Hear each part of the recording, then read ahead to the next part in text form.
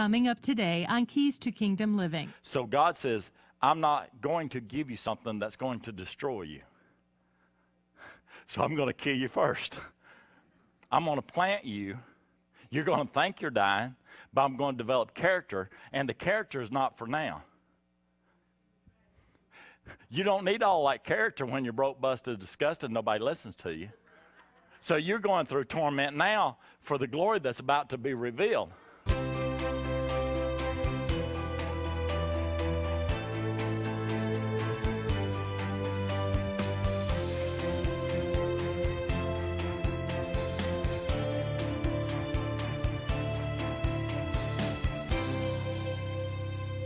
Welcome to the program. I'm your host, Pastor Asa Dockery, coming to you from the World Harvest North Sanctuary, located in the beautiful North Georgia mountains of Blairsville. We're so delighted you've joined us and bringing you a brand new word. It's entitled Increase. Everything about God that's on His mind for you is increase. We must not allow the thief that Jesus talked about in John chapter 10 to, through our own abdication of authority, our own disobedience, to cause him to kill, steal, and destroy the blessings that God wants to load us literally daily down with. Get out the Word of God. Go with me, and let's hear this message on increase. It will build your faith. Abraham tells Isaac, says, God himself will provide the lamb. And he calls the mountain where he did that. He says, and this is where God will see to it. He will provide for us. Now, because we're created in the image and the likeness of God, God has given us the ability to see things before it's time for them to be manifested. And he does this with eyes of faith. Isn't that interesting? How many has seen and known things before they happen? Look at this. See, this attests to what I'm talking about as being not only truth, but is factual. God shows us things in advance. God showed us when we were called to be pastors of this church what this church would do and the function and the purpose that we would feel and how God would use this through television to reach the nations of the world. And almost 17 years later, we're doing that. And so God gives us eyes of faith. You need those. These here will get in your way because we're to walk by faith and not by sight. Because as Christians, you can go through some stuff and you think, I'll never come out of this. So you got to have eyes of faith that sees beyond your problems of today.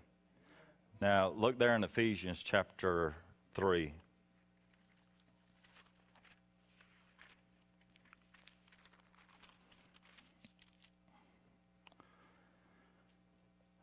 Ephesians 3, begin with me at verse 14.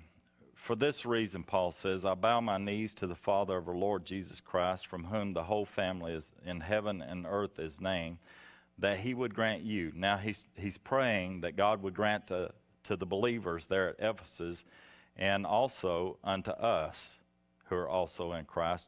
He's praying that God would grant to us, according to the riches of his glory, to be strengthened with might through his Holy Spirit in the inner man, that Christ may dwell in our hearts through faith, and that you being rooted and grounded in love. See, we've got to get planted as Christians, right? We've got to abide. We've got to stay where he puts us. That we be rooted and grounded in love, may be able to comprehend with all the saints what is the width, the length, and the depth, and the height, and to know the love of Christ, which surpasses knowledge, that you may be filled with all the fullness of God. That's what the Holy Spirit gave Paul to pray over the believers, right? That we would be filled with all the fullness of God. Not what our denomination believes in, but what God wants us to have, right? Now to him, God, who is able to do, he can exceed abundantly all that we are able to ask, think, or imagine. Think about that. See, God is not limited by our humanity. We limit God by our unbelief. So God has put faith in us and given us the ability through the eyes of faith to see things that are not in the natural. And so he operates on a different level than humanity does. We're in this world, but we're not of this world. We're protected. We're in a cocoon, if you will. We're in Christ, and we're surrounded around, encompassed by his presence, and he protects us from this world, right? So that we can accomplish his will, or Satan would have destroyed us long ago. Now, he has given us the power to accomplish what even our minds and our hearts cannot even imagine as being possible. And he does that through the power that works in us. To him be glory in the church by Jesus Christ to all generations forever and ever. Amen. Now, when it comes to God's desire for his children, he always has increase on his mind. You've got to believe that. If you don't believe that, I want to ask you why. Don't let your circumstances dictate your faith. Can I get a witness? If I let the circumstances that this ministry goes through from week to week, month to month, and year to year dictate my faith and how I believe in God, we would have shut up and left a long time ago. But God, if God be for us, who can be against us? So when something rose up against us and says, no, we're going to defy you, we're going to tear down this ministry, we're going to shut it down, I go to God and say, God, what's going on? And God says, be still, know that I am God, I'm with you, I'm for you, I'm going to turn this thing together for the good of the people. Why? Because if the church, if the ministry does not go through things and be example to the members of the congregation, how are you going to know without example how to go through your stuff? Can I get a witness? Well, I don't like going to that church because they go through stuff. Any church that you go to, any fellowship that you go. Now, there may be some self-righteous people out there that says, I don't go through anything at any time, and all they're doing is keeping it a secret. But we're here as parents. You should be tangible and approachable to your children and let them know in this world you're going to have afflictions. In your marriage, you're going to have some upsets. You're going to have some problems. As pastors, you need to, as Jesus went into the room where the disciples were hiding, and he showed them his scars. He didn't hide his scars from them. He showed the scars to them. Why? He says, you're going to have some problems, but look, I've took the pain out of the problems. I'm giving you victory and hope, and I'm letting you know there is going to be some problems in this life, but I am giving you the victory over them. So when problems come, let's not beat each other up because we're having a problem or a situation. Let us bear one another's burdens and fulfill the law of Christ. God wants us to increase. So don't let your circumstances, your situations dictate your outcome. Let your faith do it. I don't know how many testimonies are literally sitting in this house. Y'all should have already been under a tombstone. Been diagnosed with cancer, been diagnosed with heart disease, been diagnosed with everything under the sun, but you're still here. Give God praise. But God, he's given us the victory. It's our faith. Isn't that what 1 John talks about? This is the victory that overcomes the world, even our faith. God began his word in Genesis 8 teaching us about the principle of seed, time, and harvest because he had increase on his mind. I want to increase you. Here's how you do it. Seed, time, and harvest. God does not have a problem with causing us to increase, and we shouldn't either.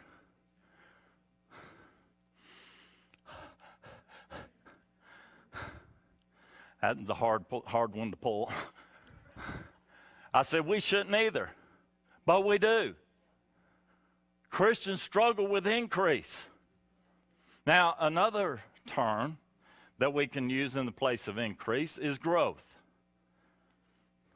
If we will remain rooted and grounded, as Paul is praying in this word and writing under the inspiration of the Holy Spirit, if we will remain as Christians rooted and grounded in God's love, then we will begin to comprehend the vastness of God's love for us.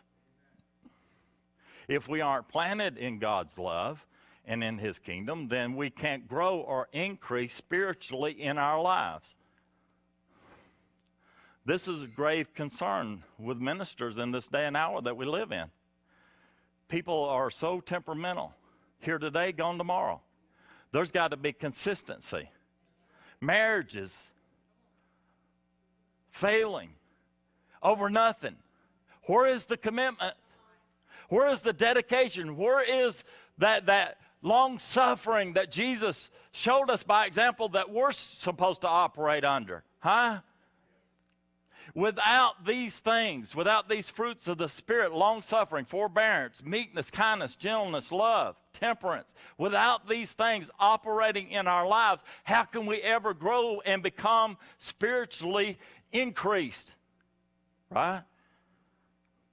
But if we will get planted in Christ and if we will live by faith, then we can allow God's love and goodness to flow in and through us, through our spiritual roots. You're in Christ. That means you have your roots in Him, not in the world. You're in the kingdom, not in the systems of this world, not in the kingdoms of this world, right? And just like roots of a plant, which gathers nutrients from the ground, that feeds the plant, the roots are invisible to our eyes. Why? They're underground. But these roots give nutrients to the plant that you see so that there's growth and increase. We've got to, as Christians, have spiritual roots. Mom and Daddy gave us spiritual roots. Now, Paul teaches us in this chapter that as believers, we must learn to be stable in our faith walk, consistent in our relationship with Christ. It's a lifetime commitment and not an occasional date. You don't meet Jesus on Harmony, eHarmony, or Christian Mingle. You meet Jesus on your road to Damascus. And that is a lifetime, it is an eternal covenant. I was talking to Pastor Ligon the other night, and he had married his son and daughter a few months ago. I said, well, what kind of knot did you use? He said, I used a covenant knot. And so I thought I'd mess with him a little bit, and I looked at him. I said, well, I don't use that knot. He said, what do you use? I said, I use a slip knot so they can get out of it. That went over real well with him.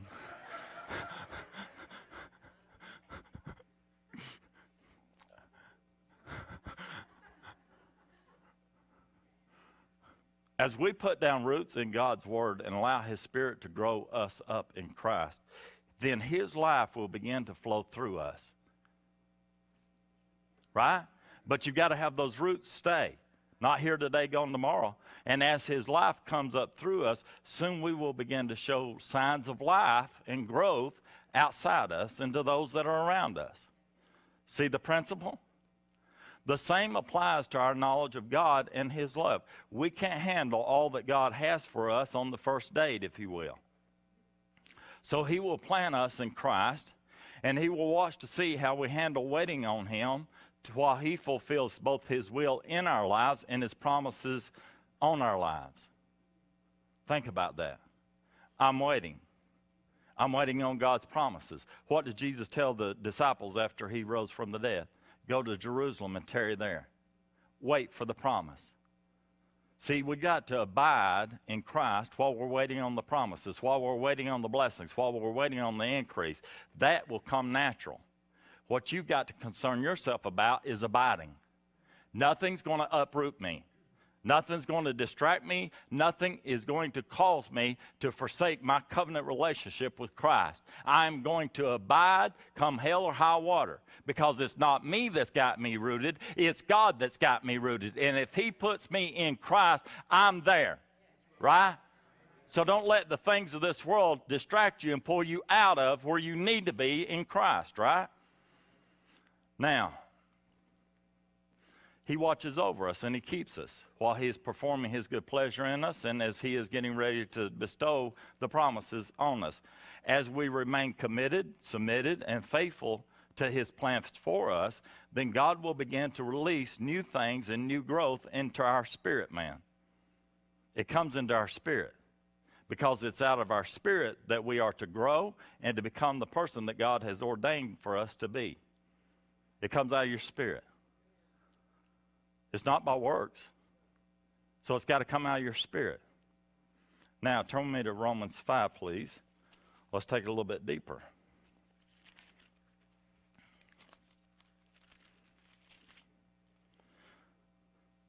Verse 1.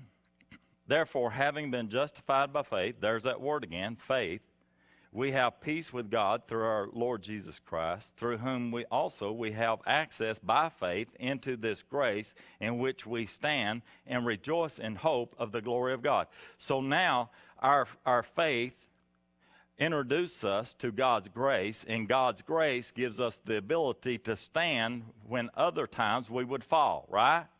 But not only are we standing by grace in this faith in Christ, but we're rejoicing in the hope of the glory. See, the hope of the glory means the glory has not come yet.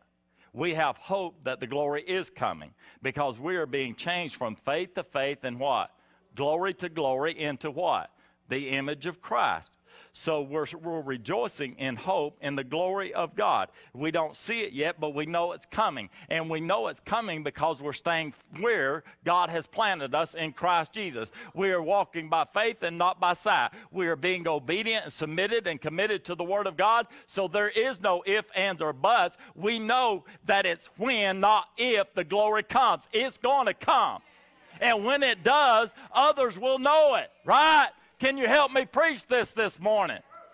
God sent me with a word to inspire you. Don't accept the way situations are. There's a glory that's coming. If you're suffering right now, if you're facing destitution, if you're facing hardship, there is a glory that's coming because just as sure as you're planted in Christ Jesus, this affliction in your obedient faith is going to produce glory. Glory is coming. Increase is coming. Is he not a rewarder of those who diligently seek him? Yes, he is. He is a debtor to no man.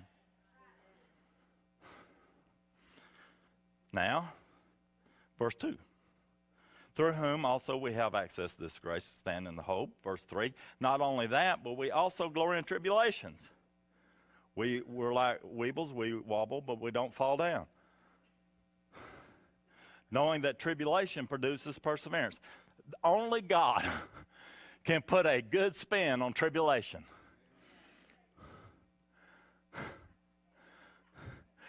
You go to everybody else, man, I'm going through a hard time. Yeah, you are. You look like death warmed over. What's happened to you, brother? You go to God and say, God, I'm going through a hard time. No, you're not. Look at how perseverance is developing in you while you're going through this.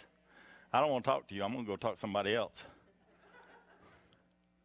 Not only that, but we also glory in tribulations, knowing that tribulation produces perseverance. Perseverance, here it comes. Perseverance produces character.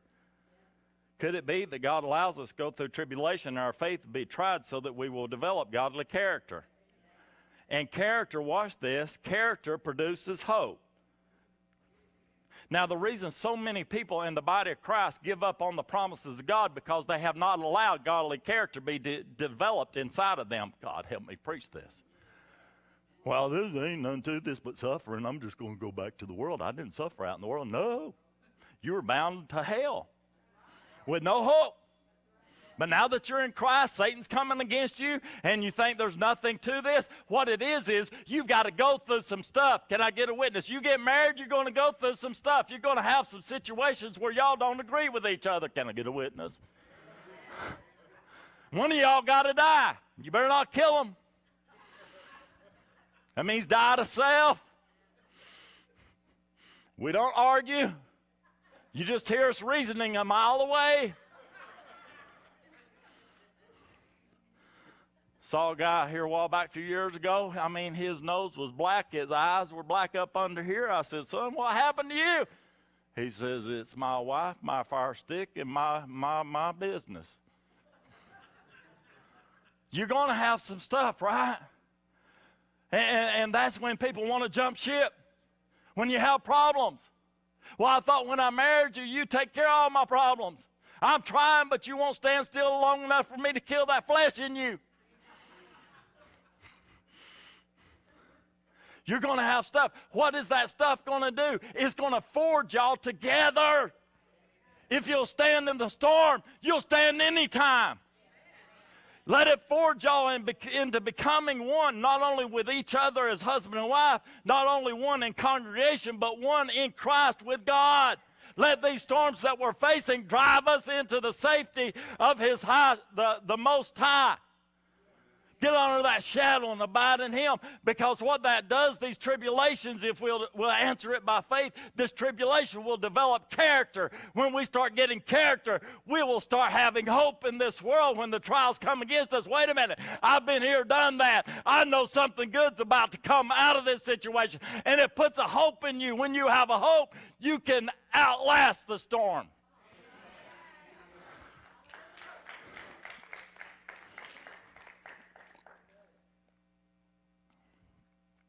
They did a research on rats. Put them in a barrel with water, covered over the barrel with a lid, no light. Came back a little while later, they were all dead.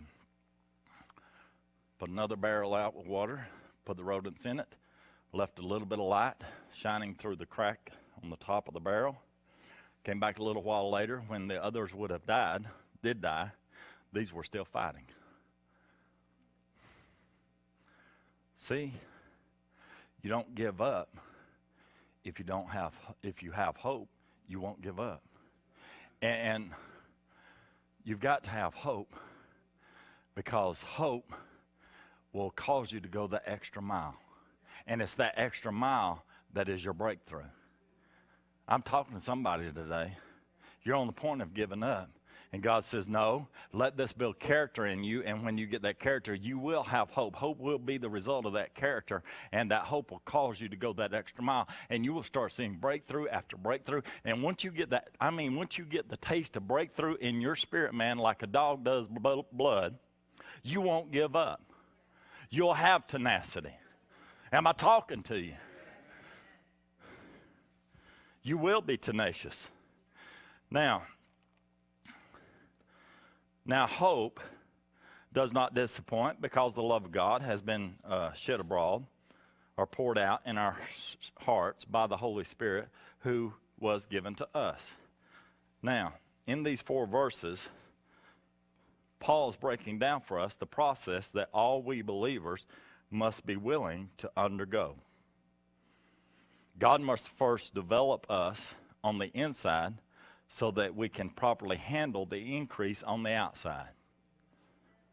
You give somebody that does not have the character to handle a lot of money, you give them a lot of money. You give somebody that does not have a lot of character a lot of authority, and it goes where? To their head. It messes with them. So God says, I'm not going to give you something that's going to destroy you. So I'm going to kill you first. I'm going to plant you. You're going to think you're dying, but I'm going to develop character, and the character is not for now. You don't need all that character when you're broke, busted, disgusted, nobody listens to you. So you're going through torment now for the glory that's about to be revealed. Right? And you think, my God, we're not doing anything here. And Satan got us on his #1 hit list. Why? God says it's not about now. It's about where I'm taking you to. You will know what God's preparing you for the cross that He's given to you to bear. Right? Just helping you. Now, He develops this on the inside so we can handle the blessings outside. We cannot and must not allow God's blessings to become our idols. Got quiet there. So Paul has given us details of the maturation process, how God's going to choose to develop and mature us. Now we know from Scripture that we've been planted in Christ. Romans talks about that. A seed that gets planted does not see daylight again. You've been planted in Christ. Am I ever going to see daylight? Am I ever going to see breakthrough? How many's ever gone through something you think, what happened to me? I committed to Christ, and now all of a sudden it's like, lights out. You've been planted. You go through years. It's like, God, have I missed you? No, you've been planted. Unless you die and go, a grain of wheat goes in the ground and dies, it abides alone. But if it dies, it's going to bring forth life and bear much fruit, right? We've been planted in Christ. Be sure and tune in next week at the same time on the same station, because we're going to bring you the powerful conclusion of increase. As this word goes on into the depths of what the Holy Spirit was revealing in this sermon, you're going to have understanding from God's word about what God's will is for your life. Sometimes when we don't know specifics about what God wants for us and how he wants to bless us, the enemy can convince us through fears and doubts that God's not for us, and he's definitely not going to take care of us whenever we're surrounded by troubles. That's why this word is so important, and why we want you to get it in your spirit and hide it in your heart, so that you can overcome any doubt, fear, or unbelief that the enemy may try to use to combat God's word from coming forth and manifesting in your life. As I get ready to leave you today, I want to encourage you. Many of you have been watching us for a great while on Roku. I wanted to encourage you, if you have downloaded the app, if you have a Roku device in your home and you have not yet downloaded the Keys to Kingdom Living app, please do so. And then if you have, and when you do download the Keys to Kingdom Living app, I want to ask you to please go on our site, and will you please rate it? And please, if you could, do a 5-star rating and write a review. Why I'm asking you to do this? It gives us an opportunity to be raised up so that it becomes more prominent, even more so than the secular apps on Roku, and it allows us more of an opportunity to be visible, so that people that are searching for the word, hear the truth that may literally save and change their life, they will be able to connect with us more readily on Roku. So would you do that? I would greatly appreciate it, and the message can get out more frequently, and to God be the glory for that. Also, if you're on Facebook or Twitter, please connect with me. The information's on the bottom of the screen. And if you have any prayer requests, any praise reports, what God has done, we've been agreeing with you and standing with those that have called in and written in. Know that you're in our prayers and in our hearts, and we continually lift you up. Send in your prayer requests. The information is at the bottom of the screen. And then also, if you want to take the next step from being a viewer and becoming a partner of this ministry, just a small seed would help us to get the message of the gospel out to the nations of the world. I just shared in our sanctuary how God has, through 2017, just in one outlet, which is lightcast.com, we're on there, our video goes out. It has gone out over 100 nations in 2017. To God be all the glory. See, God is doing great things, and you can be a part of it. Won't you prayerfully consider standing with us? So until this time next week, keep looking up. Christ will return. Will we be ready? God bless you. We pray that you've been impacted by today's message. If you need more information or would like to contact us, visit us on our website at whcnorth.org or contact us by phone at 706-374-6175. To write us, our address is P.O. Box 968, Morganton, Georgia, 30560. Our campus is located at 135 Bud Franklin Drive, Blairsville, Georgia, 30512.